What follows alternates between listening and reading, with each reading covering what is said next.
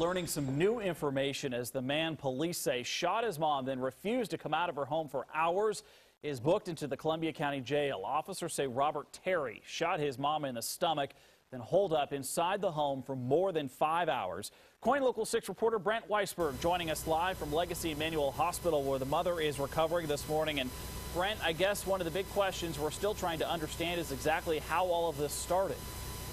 Chad, good morning. They are still investigating at this point. We do have some new information at this point. Talked with doctors here and a spokesperson at the hospital. They say that the victim, Dana Terry, the suspect's mother who was shot, she has been upgraded to serious condition after being shot in her stomach and abdomen, according to the Columbia County Sheriff's Office. They and officers from the St. Helens Police Department raced to Dana Terry's home, which is located in the 1000 block of Railroad Avenue in St. Helens. They got a 911 call that Dana's son, the suspect, Robert Terry, shot his mother in the stomach. When officers got on scene, they say he refused to come out, and that's when a 5-hour standoff started.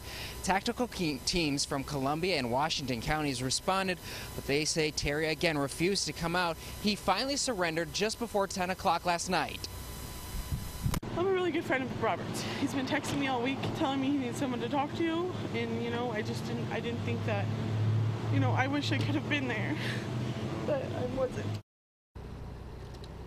Deputies say the victim, Dana Terry, was shot in her stomach and abdomen. She was transported to the hospital initially with critical injuries, but again, doctors have just upgraded her to serious condition following surgery.